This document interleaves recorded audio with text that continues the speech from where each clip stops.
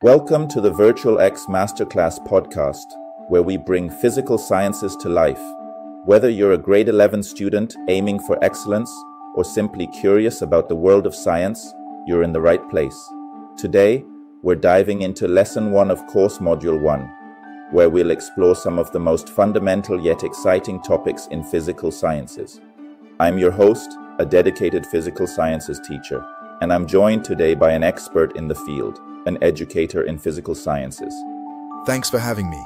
I'm really excited to break down today's lesson, unpacking each concept in a way that's easy to understand and apply. Whether it's understanding vectors, motion, or Newton's laws, we'll cover it all. Absolutely. But before we dive in, let's answer an important question. Why should you study physical sciences grade 11? Great question. Physical sciences isn't just another subject, it's the key to unlocking how the universe works. Think about it.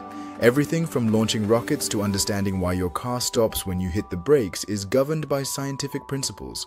By mastering physical sciences, you develop critical thinking, problem-solving skills, and analytical reasoning, which are essential in fields like engineering, medicine, environmental sciences, and even space exploration. Exactly. And at VirtualX MasterClass, we make learning engaging, interactive, and results-driven.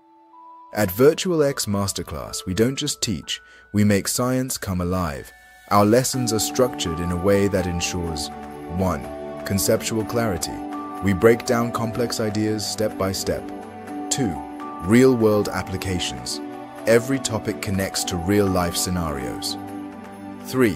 Interactive learning with visual demonstrations and worked examples. 4. Expert guidance. You learn from top educators, ensuring clarity in every lesson. And the best part? You can study anytime, anywhere, at your own pace. By the end of this course, you will understand scientific laws and principles that govern motion, energy, and matter. Be able to apply physics and chemistry concepts to real-world problems. Develop the confidence to tackle grade 12 physical sciences and beyond. Be fully prepared for university studies in science-related fields. That's right.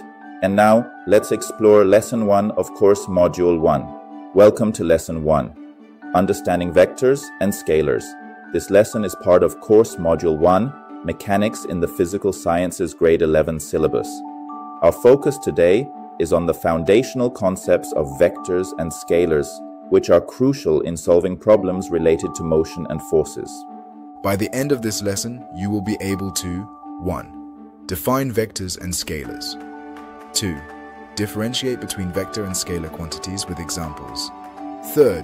Grasp the importance of direction in vectors. 4. Apply basic vector concepts to physical scenarios. Keep these goals in mind as we progress through this engaging session. Let's begin with definitions. Vectors are quantities that possess both magnitude and direction. Examples include displacement, velocity, acceleration, force. On the other hand, scalars are quantities with only magnitude. Examples include distance, speed, time, Massachusetts. To make these concepts relatable, let's explore some real-world examples. Vectors, displacement, 5 kilometers to the east. Force, 50 newtons upward. Velocity, 30 meters per second to the west. Scalars, distance, 10 kilometers. Speed, 60 kilometers per hour. Time, 2 hours. Notice the difference. Vectors include a specified direction while scalars do not. Why does direction matter? Let's break it down. First, displacement versus distance. Distance is the total path length, a scalar quantity. Displacement is the straight line distance from start to finish with direction, making it a vector. Second, velocity versus speed. Speed is scalar, like 50 kilometers per hour. Velocity incorporates direction, such as 50 kilometers per hour north. Understanding this distinction is crucial when analyzing motion. Vectors are typically represented using arrows. The arrow's length represents magnitude. The arrowhead indicates direction. Example: a 10 Newton force directed to the right is shown as a horizontal arrow pointing right, labeled 10N. Now that we understand vectors, let's talk about vector addition, how we combine multiple vectors to find a single resultant vector. That's right. Vector addition is essential in physics, helping us determine the net effect when multiple forces, velocities, or displacements act on an object. There are two main methods to add vectors. 1. Graphical method, drawing vectors to scale using the tip-to-tail method. 2. Mathematical method, using trigonometry or the Pythagorean theorem for perpendicular vectors. For example, if you walk 4 meters east and then 3 meters north, your total distance traveled is 7 meters, but your displacement is the straight line distance from your start to finish point. Using the Pythagorean theorem, resultant displacement equals the square root of 4 squared plus 3 squared equals 5 meters. Exactly. This concept applies in real-world scenarios, such as determining net force on an object or finding the actual velocity of a boat moving against a river current. That's why understanding vector addition is crucial. It allows us to analyze forces, motion, and more in everyday applications. Now let's switch gears for a moment and discuss scalars in real-life applications. Unlike vectors, scalars are simpler to work with since they don't require direction. This makes them useful in many everyday calculations. Let's take an example. Scenario: calculating travel time. Suppose you need to travel 150 kilometers, and your car's speed is 75 kilometers per hour. To find the time it takes, use the formula. Time equals distance divided by speed.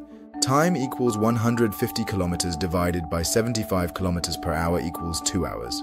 Since we're only concerned with magnitude here, not direction, this is a scalar calculation. That's right. Other examples of scalar applications include measuring mass in kilograms, calculating energy in joules, recording time in seconds or hours. Understanding when to use scalars versus vectors is key to solving physics problems efficiently. Visualization is key to grasping this concept. Let's recap the key takeaways. Vectors possess both magnitude and direction. Examples include force, velocity, and displacement. Scalars have only magnitude. Examples include speed, distance, and mass. Vectors are represented with arrows to denote magnitude and direction. With these concepts in mind, you're ready to tackle more complex scenarios involving vectors and scalars. Congratulations on completing Lesson 1. Stay tuned for Lesson 2, where we'll delve deeper into vector addition. Until then, happy learning. That wraps up Lesson 1. Remember, physical sciences isn't just about learning facts. It's about understanding how the world works. Absolutely. If you want to master physical sciences, enroll in the VirtualX MasterClass course today at www.virtualx.tv. Thank you for joining us. Stay curious, keep learning, and see you in the next lesson.